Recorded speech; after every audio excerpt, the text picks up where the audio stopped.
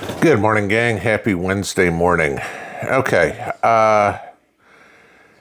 we all know what's going on with these mass influxes of illegal aliens coming into the country. I can call them migrants or immigrants or whatever. They're illegal aliens. I'm sorry. There's no other way to describe them. I don't care what Alejandro Mayorkas says. They're illegal aliens, and they are not here to do us well, period.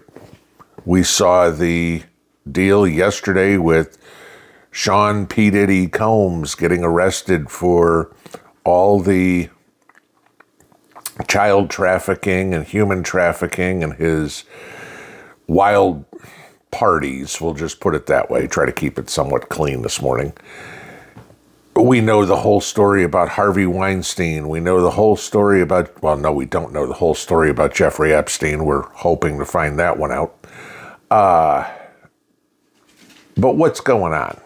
All right. And how safe are you? Now, everybody knows the stories that are going on in Springfield, Ohio. You probably heard the stories going on down in Alabama or in Pennsylvania. I know I've mentioned them, about all these illegal aliens being dumped into these small towns, ironically all in red states, and just raising nine kinds of hell there.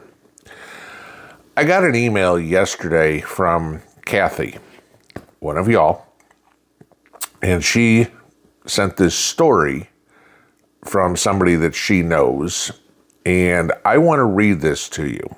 Now, I'll give you the idea of where this is. This is in the southwestern corner, somewhat outside of Grand Rapids, Michigan, right? And of course, yesterday, Trump had his rally in Flint that a lot of us watched. Flint being basically on the other side of the state. But this is what's going on. And I want you to listen to this and think about it as we go. All right? It's a little long, but I'm going to read it here. 3 times in the last week, we've had newcomers driving down our long driveway to our door, trying to sell us stuff. It's all of a sudden, and it's too many. The first 2 times, it was only 2 people in each car. I figured they were getting creative with ways to make money. No big deal. Everybody has a right to work to survive. Okay. But 2 days ago, when we were working on trying to save the little preemie calf and waiting for the vet to arrive, we had a brand new SUV full of immigrants, 7 or 8 adult males in their prime, packed into this SUV, pull up by the house and park. One male came to our door. His accent was heavy, South African maybe, but he spoke English. My husband answered the door, I won't mention his name, and stepped onto the porch with the baby bottle in his hand. I went out about 30 seconds later with a lubed-up farm animal thermometer in one hand and my phone in the other. Then the man noticed I had come out to the door and said, "Oh, there's 2 of you." He looked a little nervous, but started his salesman's speech again and seemed to relax a little. He said, "Well, maybe you both can come." He then asked Steve, "Don't you want to see what we have in the car for you?" Steve said, "No, I'm busy right now." Steve and I looked at each other. I whispered to Steve, "That's a carload of adult men." There were literally 7 or 8 men in that car, so many piled in there that I couldn't get a good head count. The man on the porch yelled to the driver of the car, "Can I bring them both?" The driver said in English, "I guess it's okay." Steve said, "No, I don't think so." I chimed in and said, "We have a sick baby cow, and we have to keep working to try to save his life." Then the strange man broke out in grins. I said, "We're farmers, and right now a baby's life is in our hands. We do not have time to visit." The man that had come to our porch kept eyeballing the thermometer I was carrying like it was making him nervous. He said, "What is that?" Steve's a very quick thinker. He looked at the thermometer and asked, "Do you have that thing ready?" So I said, "Yeah, do you want to see?" And I moved it toward him. He hollered, "Don't get that thing near me." And I just laughed and said, "Don't worry, I won't poke you with it." My husband then said, "You better not. I don't need that shit." The man standing next to us seemed to get really nervous again. He had followed us halfway to the barn where we had stopped in the driveway. He didn't want to take a carload of immigrants down to the barn with us. There was just a knowing between me and my husband that the less these people saw of the property, the better. And we both knew the other was nervous because of how insistent the one man had been about trying to get us to go to the car, while refusing to tell us anything about what they were trying to sell. He just kept saying, "It's a surprise, come see." So here we are standing in the driveway with one man that kept moving very close to us every time either of us took a step away. I thought maybe the conversation would end there because I explained again that we had to go help with the baby cow so he wouldn't die.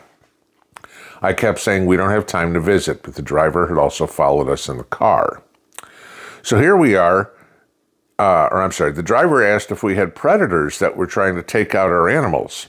I don't know if he had a genuine interest in learning about farm animals, but I had a distinct feeling from the get-go that these people were up to no good. They'd been trying to lure my husband to the car, and he refused to tell him why, since they arrived. So when the driver asked about the problems with predators, I was really glad when my husband said, "We have an occasional coyote. We just shoot him." The man standing next to us looked at me and said, "Do you shoot them too?" And I replied, "I like to shoot the opossums." My husband then said, "She'll shoot the people that bother us too." I had a laugh at that one. And then I said, "Hey, I've only ever shot one person around here." Then the driver said, "We'll let you get back to your business," as the man standing next to us was running back to the car. As soon as he was in, they left in a hurry. I want you to think about this story real quick, and everything that they did right and how much could have gone wrong. You have a bunch of immigrants who came up to the house trying to sell cleaning supplies, apparently. I edited down the story a little bit, otherwise I'd been reading it for 10 minutes. And trying to entice them to come over and look at the cleaning supplies that they had in the trunk of the car. That was a surprise. It's cleaning supplies. I mean, what are you going to sell me some Pine Sol? That's a big surprise? No. Okay. You'd have to be foolish to go out there with them. And I think most people agree there. But this is the tactics they're taking.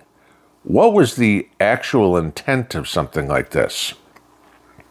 Could it have been, gee, Mom was the only one home, and there's 7 or 8 of us. This is real easy for an abduction. 7 or 8 guys could probably overwhelm a woman. 7 or 8 guys could have overwhelmed both of them, no problem. Okay. Could it have been casing the place out to see if it was anything worth stealing, that they could go in? How many chickens do you have? There's a whole litany of things that could have been done by these people. And this is not in Springfield, Ohio, or in Pennsylvania, or in Alabama, or in Aurora, Colorado, all the places that we've heard that these illegal aliens are going around and infiltrating the communities like crazy. This is somebody who's out on their 200-acre farm where it's very quiet.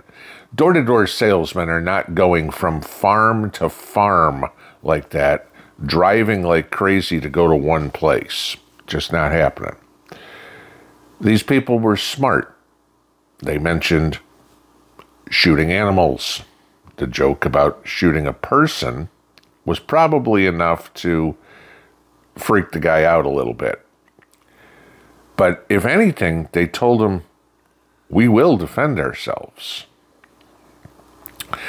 This is where we've gotten to at this point. This is why you hear me say all the time, do not go anywhere unarmed, because you have no idea when the bad guys, which inevitably, 7 or 8 guys do not get together in a car as a traveling salesman.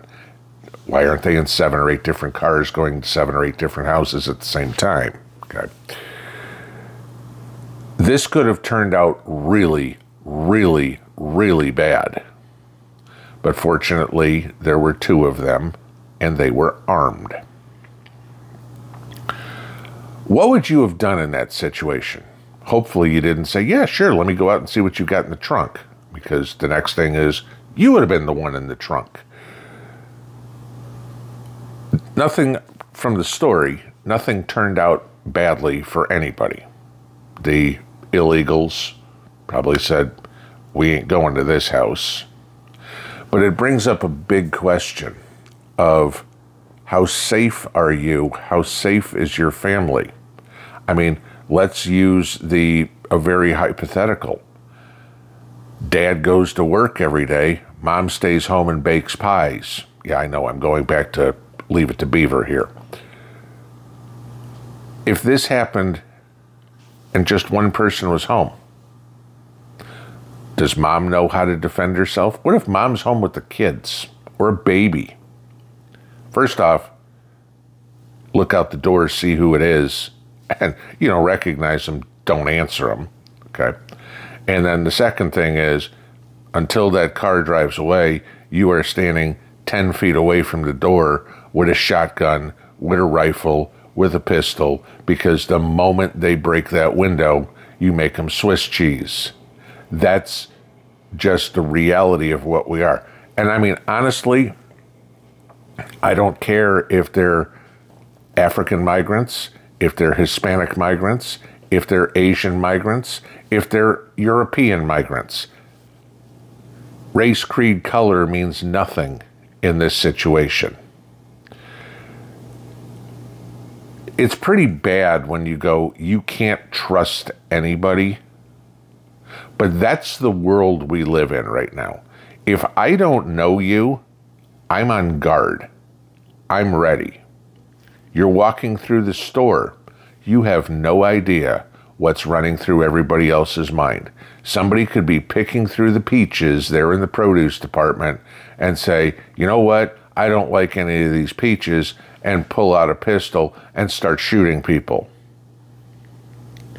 They'll come to your house. This is how brazen they are at this point.